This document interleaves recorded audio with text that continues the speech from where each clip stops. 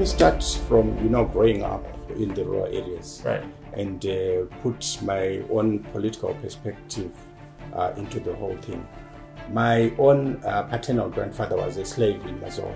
Now I can speak about it. Right. As you know, I was fired. You were fired. I was fired, and we ran until we got into the post office. Right. And sought refuge there. so I think that says a lot. That says a lot. And for interest, Professor Mtuding was also in my corridor. Get out of here. Yeah. Yes. So I respect vendors a lot because I was one. I cannot really call you Honorable Minister. Just call me Fortune. Fortune? That's great. Oh, hi, Fortune. Hi. I know.